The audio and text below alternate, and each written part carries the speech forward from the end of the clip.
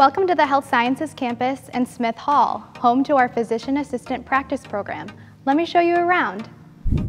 Here is our PA classroom. This is where we spend most of our time. The room services almost all of our lecture class time aside from anatomy. The entire didactic class goes in the same class sequence at the same time. We create a fully collaborative atmosphere and lift each other up. We also have several guest lecturers, including preceptors who come in and teach on specialty topics. This classroom, as with many on campus, include cameras and microphones so that lectures may be recorded and viewed at a later time. You will also notice we have a break area in the back. There are 12 small group study rooms in the building. Students are provided with a place where they can meet up to study, grab lunch, or even just hang out. TVs are in the rooms to project notes and lectures, and on exam weeks, you will often find notes written on the glass walls. The sim labs are an essential part to our hands-on learning. These high-fidelity mannequins can do everything a human body can do. They are all controlled by a professor on the other side of the one-way wall.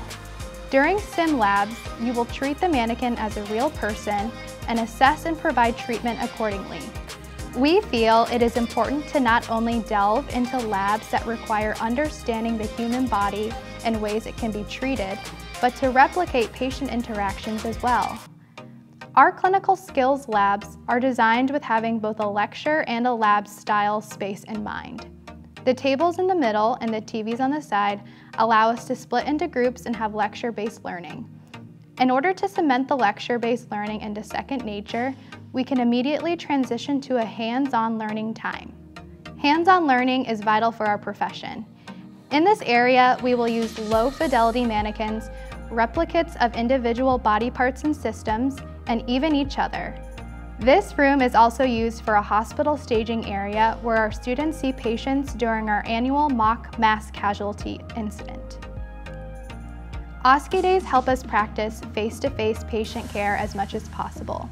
The suite is designed to resemble a patient care suite at your typical clinical practice setting.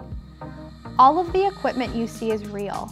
The goal at Campbell is not just to treat diseases and afflictions. The goal is to treat people. So, during OSCE days, we have an actor to be our flesh and blood patient for the session.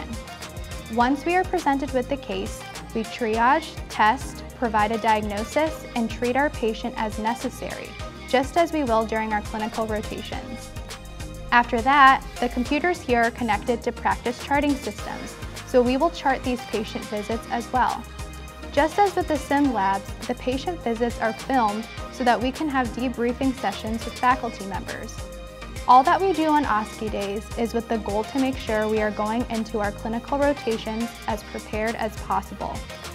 It's important to get used to interacting with real people during patient visits and to remember we are getting into healthcare for people, not diseases.